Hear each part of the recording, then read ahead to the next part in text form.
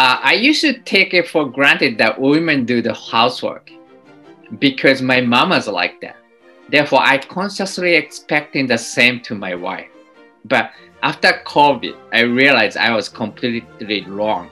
I spend more time with my wife, with family. I realized how much burden women taking for the household work. So after I taking this course, okay, gender equality is something I have to work. Especially Japan is 121st among the countries. So my mission and my lifetime work is make women happier and equally treated in Japan and rest of the world, so that we all to be a creative world together, and men and women together. So that's my goal. Whatever the business I'm gonna start, and I'll treat women, men equal. Thank you very much.